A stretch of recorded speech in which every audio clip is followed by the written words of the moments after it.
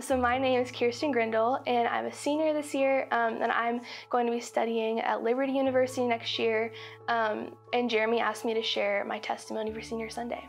I have been going to church since I was little. I was raised in a Christian family. I got saved when I was, I was like 7, and it kind of was just, I think I knew what was happening, but it wasn't like a personal thing. Like when looking back, I'm like, oh, I don't know if I fully knew what was happening. It had been like a couple months when I just remember like every night going before bed, I would be so scared that like something bad was gonna happen. And it was like this feeling that I couldn't really shake. And it was like every night this anxiety would hit. And then I just remember talking to my parents, and they prayed with me, and it was just, yeah, they just kind of explained to me like, you don't need to be afraid because you can put your trust in Jesus and he's gonna take care of you. God's proven it to be true throughout my life. Like he's never left me, and it's kind of crazy when you look back. It's like he's the only one in my life who I can say he's never let me down. And it's, the only thing that I can put my trust in that I know is never gonna fail. And he has taken care of me. He's never left me. He's always been there with me. And I think, yeah, it's so much more real to me now, like that phrase, really what it means. Probably like around 7th grade is when my faith really like became my own, just through the influence of really good friends and coming to church more and kind of just experiencing God in a more personal way. I think my view of God has just changed into something so much more like personal and intimate. And I think his character has really become real to me, and I've experienced his faithfulness and his love and his kindness just really intentionally in my life. As you get older, especially here at BCC, it's like there's a big shift between like Sunday school and then like youth group and everything. And so I think that was part of it. It's just, you're not just being like taught at, it becomes a lot more relational. You're in small groups, and you're really being prompted to like dig deeper into your faith and make it your own. And so I think that was a lot of it, just kind of not just like going and sitting in a class, but really like being a part of a community where we're all trying to get to know each other and get to know Christ more.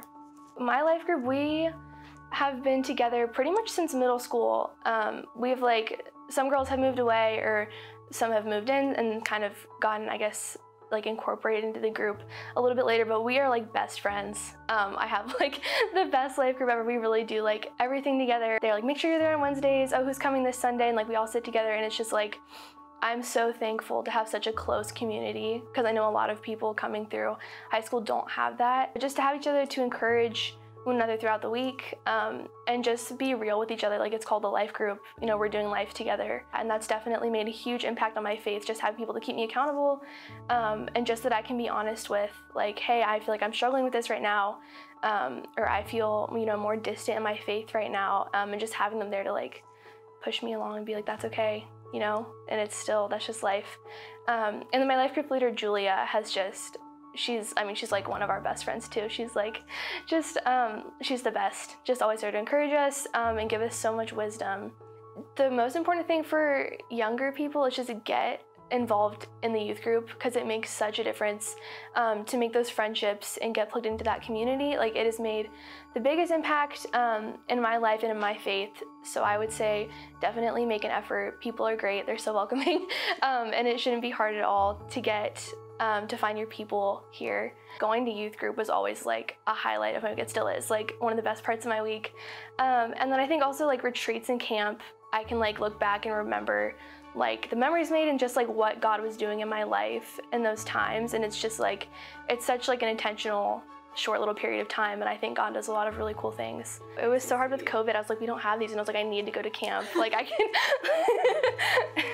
I haven't had any like crazy incidences that I can really speak to, but I think definitely as I've gotten a little bit older, it got a lot easier to be distracted, just whether that's with school or with friends or just like the busyness of life. It definitely got easier, and I felt myself just like I said, like being a little bit less intentional.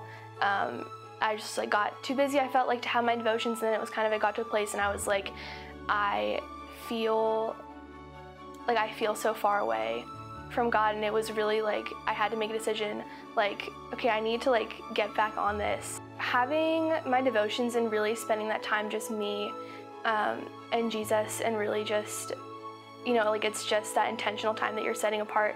And I think that has become something that it's like, at first you're kind of like, oh, I know I'm supposed to do this, so I do it. But then I think it's kind of become like something I want to do. And also I really see like the benefit and the difference in my days and the weeks when I'm like really diligent in it. Like I see the difference that it's making. Heading up to college, it's definitely scary. I mean, like obviously I've never experienced that before. I'm really excited just to experience new things and make new friends. And also I'm just excited to see how I grow and change in what God does just with me there and with the people around me. So yeah, it's a lot of nervousness, but it's also so much excitement, anticipation.